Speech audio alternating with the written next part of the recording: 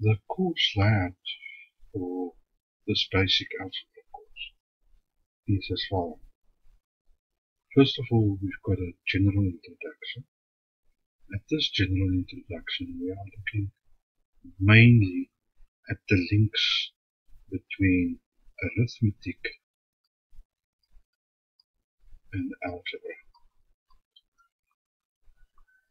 Although we're not making the links immediately, we are studying the arithmetic to ultimately link that to the algebra. In the algebra fundamentals, we are looking at the very basic principles of algebra. What is making up the various components and what can we do? This is making that link with the arithmetic and the algebra. Then we look at products. Products, the basis of everything. And that leads us to factorization. And before we can continue with everything, we need to look at fractions in algebra. How do we add? How do we subtract in fractions, algebraic fractions? That is fractions that have unknown in it. How do we multiply fractions? And how do we divide fractions?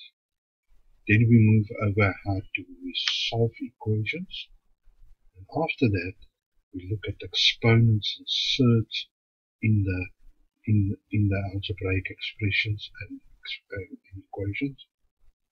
And we look at the various operations of the equations. Here we look at simultaneous solutions, things like that.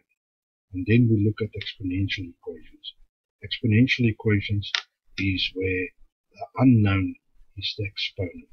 How do we solve those type of equations? Then inequalities. Inequalities are the greater as, smaller as, greater and smaller as, and small. We are asking questions like, how do we solve these kind of expressions? How do we find the answers to that? And then the nature of the roots. The roots are the solutions that we find. X is equal to this, or X is equal to that. Those are the roots, and we want to know what are their nature. What type of numbers are there?